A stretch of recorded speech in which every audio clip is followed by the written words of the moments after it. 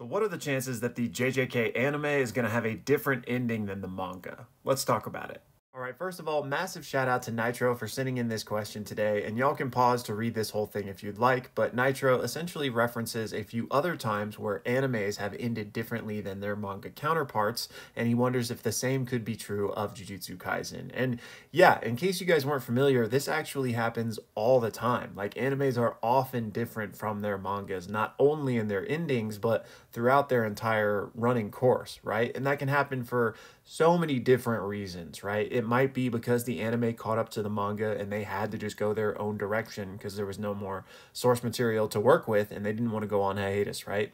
Sometimes it's just there was a different creative direction for whatever reason. Sometimes, like you mentioned here with Bleach, which I haven't seen for the record, but I am familiar with the process there.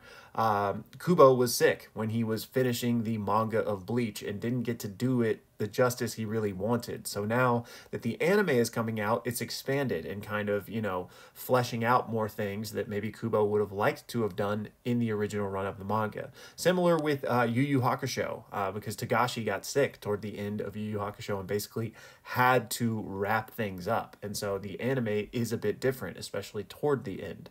Now, with JJK, I think we could get something similar to the Bleach situation, but I don't think we would get like an entirely different ending. Like, I don't think there would be broad sweeping narrative changes. Like, spoilers, by the way, I don't think in the anime Gojo would come back, you know, or Sukuna would win. Like, there wouldn't be a massive change like that, but I could certainly see a Bleach situation where we just get more expansion on things, maybe longer fights. We actually get to check in with Hikari versus Uraume, or, you know, maybe we get some Heian era flashbacks, whatever the case may be, right? Because we don't know the full situation on what was going on with Gege toward the end of JJK, but it did seem a bit rushed. We know he had like an emergency appendectomy that caused him to miss 3 weeks. So I wouldn't be surprised at all if the anime got to kind of flesh those things out more. And just, you know, I don't want to make any assumptions because who knows? Maybe this is exactly the vision Gege wanted for the manga and the anime will do the same. Because JJK in particular has been a super faithful adaptation of the manga so far. I would say any expansions they have done have really still been in the spirit of the show. For example, you know, the Sukuna Maharaga fight. 2 pages in the original manga, right? But one of the most beautiful, excellent adaptations in the anime. So I would just imagine the changes we would get would be more like that. But, you know, we'll have to see. Next up, I wanted to give a shout out to Colby, who just said, please help me tell the world that Kagurabachi is peak. And I have started working on my Kagurabachi series that I will be putting out on the channel, and I'm enjoying it so far, but it might still be a while because I'm trying to build up a little bit of a backlog so I can hopefully post a Kagurabachi chapter each day. So stay tuned, but yeah, so far so good, and I would recommend it to everybody. Next up, we got this from Dante, and he doesn't have a question, he's just showing some love, so my guy, thank you so much for the support.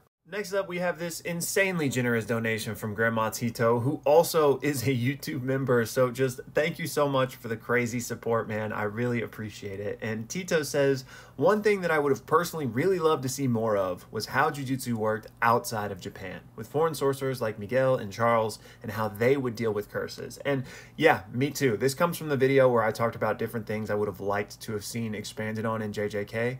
And that type of world building, I would have eaten up. Like, it would be so cool to see just like how sorcerers and curses existed in other cultures and other parts of the world. Now, what I will say, and is just a reminder to everybody, that the reason they were so prevalent, both curses and sorcerers in Japan, are because of Tengen's barriers. Tengen's barriers like optimized cursed energy and refined it to Japan. So other places in the world aren't going to be like Japan. There are going to be very, very rare sightings of curses, and, you know, the sorcerers are also going to be extremely rare. But they do still exist, like Miguel and Charles, right? So, yeah, even if it was, you know, very small, like, and there wasn't too much to explore, it still would have been really cool to explore that to any degree.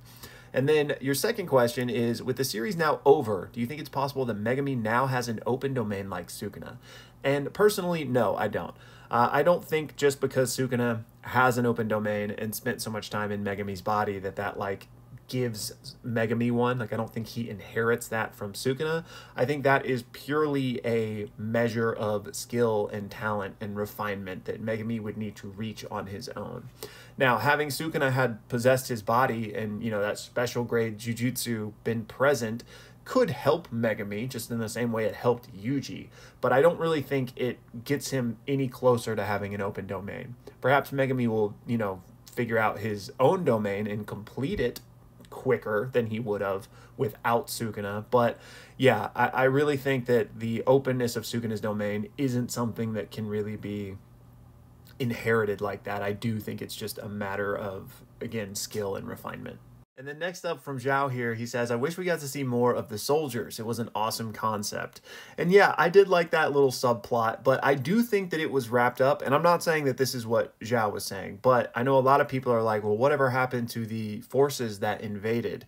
And the entire point of that was just to generate cursed energy, because in some of the Culling Games zones, they kind of had become slightly more peaceful. That might not be the best word for it, but fights weren't happening as frequently as Kenjaku needed them to, and he needed to generate cursed energy to fuel this merger that he was planning, right? So he injected these forces in order for them to get slaughtered by, you know, cursed spirits and stuff, so that the cursed energy would continue to develop. So that was the point of that little subplot. But the grander subplot of the United States and the other countries finding out about cursed energy, that was kind of left hanging. Now, I guess it's just clearly something Gege didn't really want to dive into for the purposes of this. But yeah, I mean, you obviously know that those other countries aren't just going to take that sitting down. Like, they'll probably be invading once more to try to get their hands on that precious resource that is cursed energy that they just discovered. So, you know, whether Gege ever gives us any light on that in an interview or a fan book or a potential sequel one day, who knows? And then finally for this video, we got a long one here from Bean Boy Hank, so y'all can pause to read it, but this deals with Kusakabe potentially getting a domain expansion, which is something I touched on in a previous video, and I don't think this is possible. I kind of understand where you're coming from, but I don't think you can have a domain expansion via domain amplification, because like you mentioned here, domain amp is essentially an empty barrier that like sucks in an opponent's curse technique and negates it, but you can't like flip that on its head and then use that opponent's curse technique against them, which I think is what you're saying. Basically saying you domain amp, absorb somebody else's curse technique, and thus it becomes a domain expansion. It's an interesting concept, and I do follow the logic of how you're saying that would work, but just based on the rules that like have been established in JJK, I just don't think that's how it works. I think it's more of a complete negation as opposed to like flipping the curse technique for your own utilization, if that makes sense. Kusakabe and everyone has an innate domain. Whether or not you have a curse technique, everyone has an innate domain. So you could theoretically manifest your innate domain into reality, but considering you wouldn't be able to imbue your curse technique into it, it wouldn't ever be a quote-unquote domain expansion. But maybe it is possible for somebody like Kusakabe to at least manifest that. You know, I don't know what purpose it would necessarily serve, but it should be theoretically possible.